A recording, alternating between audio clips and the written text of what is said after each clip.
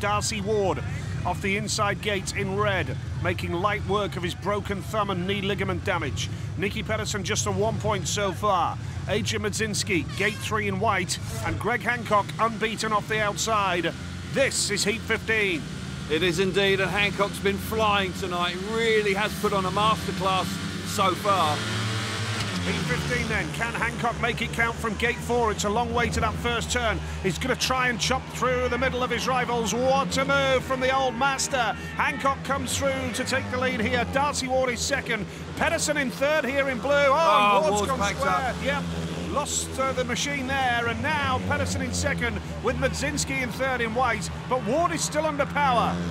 He is indeed. Mudzinski there charging hard, has got the better of Nicki Pedersen. Hancock brilliant out in front, really superb coming off that first corner. Pedersen's, such a strong ride to get himself back into second place. Mudzinski on the outside. They really are going at it, throwing the bikes at each other. Mudzinski now on the outside. Can he hang on? Hancock's unaware of all of this. Ward's still under power. He's still cruising around at the back. But terrific action. Oh, Mudzinski's got it all wrong. Throws the bike away. Awkward looking fall that night. Well, he's struggling to get to his feet as well. The red lights have come on, so that means that even though Greg Hancock was literally yards away from the finish line, the race is going to have to be rerun, and the fact that Darcy Ward was still under power means he can go again. But Mudzinski is in serious trouble here. He is in serious trouble, and I would suggest that he has had an impact to his head because he's all over the place. No surprise to see him excluded again.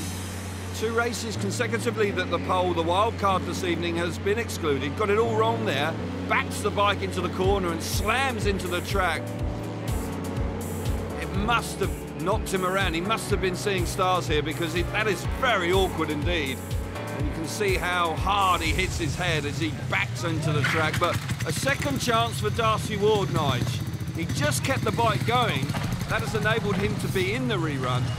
And you know the quality of Ward, he'll go close, that's for sure. But Mudzinski, after a fine start, he's sort of, well, he's having a hard time right now. He is. He's disqualified from the restart, so 3 riders only. But the fact that Darcy Ward did maintain power on the bike means that he is eligible for the rerun. If he'd have pulled out completely, then he would not have been allowed back in the restart. Here we go. Heat number 15 it is. Tape tries, and who is going to get to the front this time? Nicki Pedersen with a good one. Hancock around the outside again. He just keeps on doing it, doesn't he? Nicki Pedersen is second. Darcy Ward is third. We're going to have a race on here because you can be sure that Ward is going to hunt down Nicki Pedersen. Oh, so close to Pedersen's back wheel. This is spectacular, but Greg Hancock is so assured and in so much control, and Ward piles the pressure on Pedersen now. Is he ever? This is real action-packed for second and third. Hancock out in front, a masterclass once again. Ward strutting his stuff. Such a talent on the bike. Pedersen making work overtime. Now they all bunch up. 3 abreast. Ward now gets into second. Pedersen back up the inside.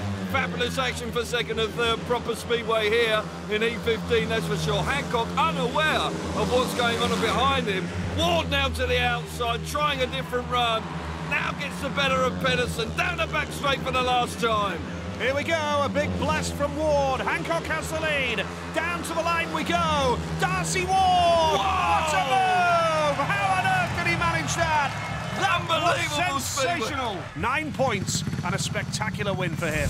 It was indeed, because he had to do it the hard way, and when he had to battle so very hard with the 3-time world champion Pedersen, it's remarkable that he was able to then steal the win away from Greg Hancock, who was unbeaten coming into this race. It was an action-packed race throughout, inside, outside, never giving an inch. You expect it from Pedersen. Pedersen battling really hard for every world championship point. Hancock, as I said, he was unaware of all this fabulous action that was going on behind him. Ward finally then steps his authority on second place and then takes the opportunity to get to the front. Well, Greg Hancock, how did you feel when that race just got rerun? Well, you know, you got to take the reruns with the good ones, and it's just one of them things. But sometimes you can do without it.